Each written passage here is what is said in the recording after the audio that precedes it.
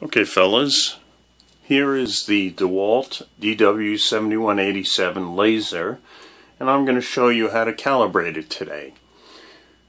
The saw needs to be plugged in for this particular activity. So therefore,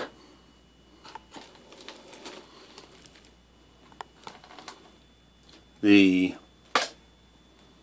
trigger pin lock, which is normally over in this area of the laser power housing unit, comes out, goes in the trigger, okay, which means it cannot be activated. This is a safety mechanism. It's the most important thing you're going to do today.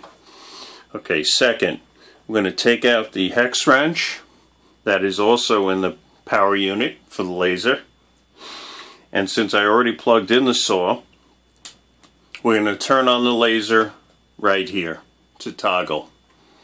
Okay, we're going to now look at the laser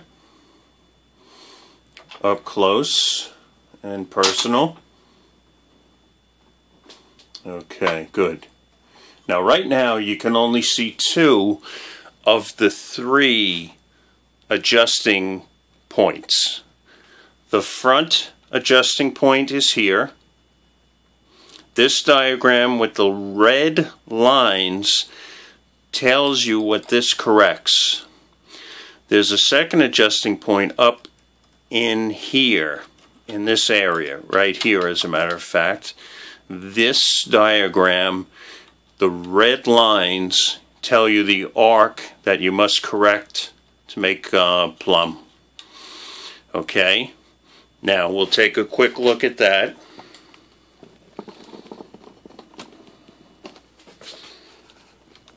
Okay,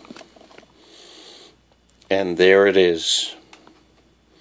That's the adjustment right there. Okay, now we're going to backtrack and we're going to take a look at the side of the saw. Come in a little closer and you're going to see the adjustment here, and this red line in this diagram tells you what this adjustment adjusts on the laser. We're going to go back now and try to explain these in some type of order. Okay, the first adjustment, which is here, the front adjustment, as you can see, this shows that the laser is off of the center line. So what it's showing is that the laser is not perpendicular to the fence, and it's not parallel to the slit in the table. Okay, and by slit in the table, we're going to come down and I'm going to show you right here. This is exactly where the blade travels into during a cut. Okay, so you need your laser line, which is here. It travels all the way down to here, and I don't know, let's see if we can see that. It's barely visible on my hand right now. Okay, so we need to adjust that first, in my opinion. The second adjustment would be the top adjustment, and that's right here. Okay, this here shows that the laser is what I call out of plumb, meaning that the laser should shine straight down and essentially be parallel with the slit in the base of the table here. In fact, if you made your calibrations correctly and you look straight down into here, you can see the laser line that's present. A little difficult to show now. Okay, so you've corrected for a left and a right. You've corrected for something that's out of plumb. And the last thing you want to do is now we're going to go back to the side to show you that this adjustment screw here, and if you look at the red lines, you'll see that this adjusts on which side of the kerf of the blade. In other words, on which side of the blade, which side of the saw that the laser shines down on. Now, the only way to explain this is by showing you.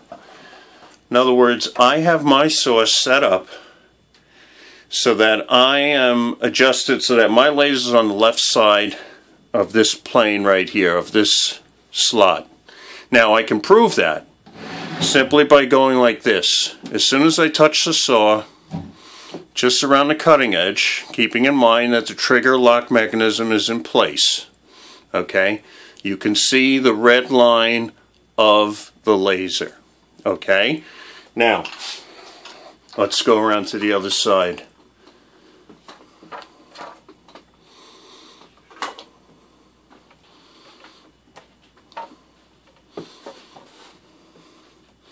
Okay, here is the right side. There's absolutely nothing. Okay, so my saw is set up for the left side. So what that means is when I cut right now, you can see it's faint because of the lighting, but you can see the laser on the wood. When I bring down my saw blade, you can see that the kerf of the saw is just to the right of the laser. For me, this is perfectly set up. I just need to make a mark without using a carpenter's square and measuring the top and wrapping around. Because again, if I stand this up, if you have tall stock like 4x4 or 6x6, you can see that the laser wraps around. And when it meets the wood, you can see that as you cut, it will go straight down. Alright, this is part 1. I'm going to do another video or 2 on this to highlight some of the features that are important. However, I covered all the basics, and I hope you enjoy it. Thank you very much. Have a great day.